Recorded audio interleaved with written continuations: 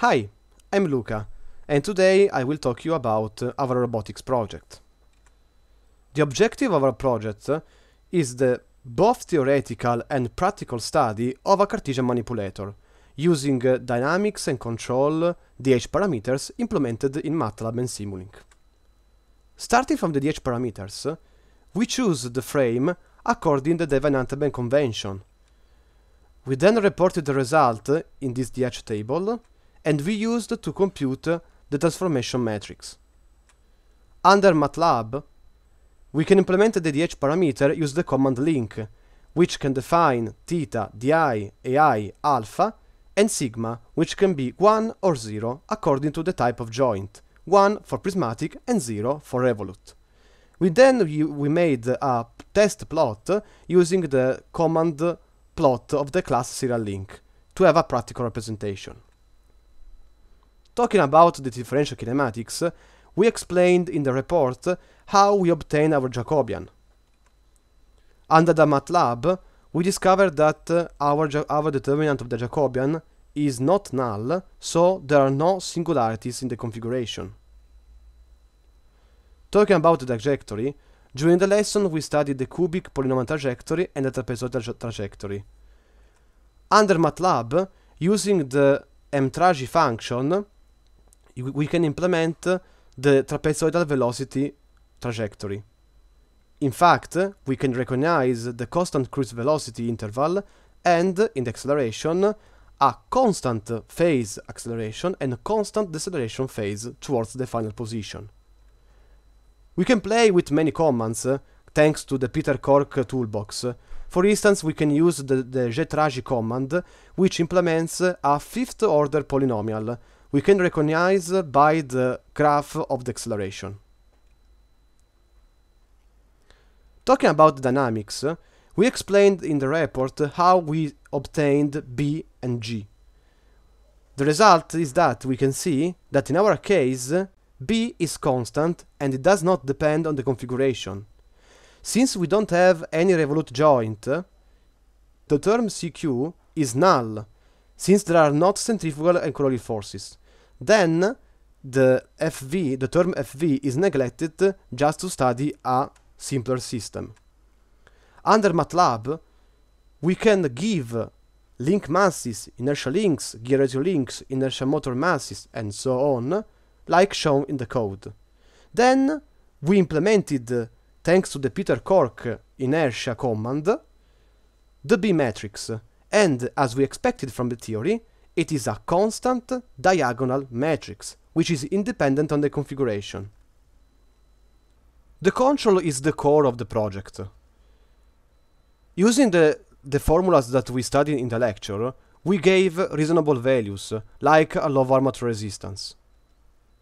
Then, we designed a position, velocity and acceleration control, starting from the values of the natural frequency of the poles, omega n, the damping factor zeta, and the ejection factor xr.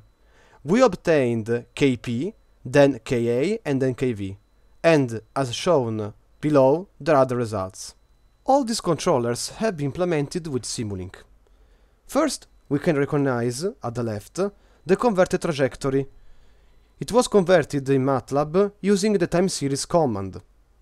Then, we can see all the blocks, like scope and to workspace, which have been used to export data from Simulink to MATLAB. Moreover, we can clearly recognize the three blocks used to implement the position controller, the velocity controller, and the acceleration controller. On the right, we can see that there is the negative feedback, which represents the back electromotive force. All of this is followed by a gain block, in which we put Kr, the gear ratio, Kt, and Ra, the armature resistance matrix.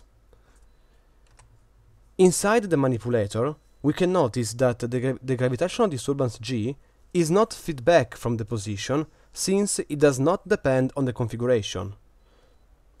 Then, we implemented the inverse of B matrix inside a gain block, since it is constant.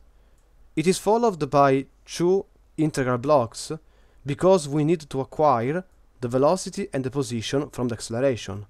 Inside these two blocks, we put the position and the velocity initial condition. Now let's talk about the simulation result. If you use a high gear ratio with a high rejection factor, we can see that in this case we obtain the best behavior, since the control trajectory will follow exactly the ideal one. If instead we keep the gear ratio high but with low rejection factor, we will see a little oscillation around the ideal trajectory, since we don't have enough rejection factor to suppress this kind of oscillation. If instead we use the direct actuation with a high rejection factor, we will see an initial error at the beginning, and then the control trajectory will follow the ideal one. It's also interesting to see what happens if we use a low value of gear ratio with a low value of rejection factor.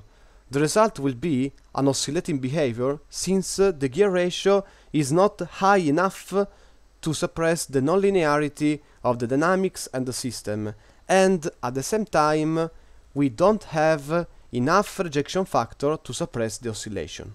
Now let's just run the code and see the results. That's the best behavior.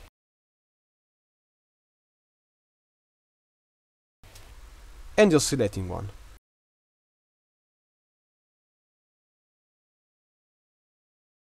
Thank you for your attention.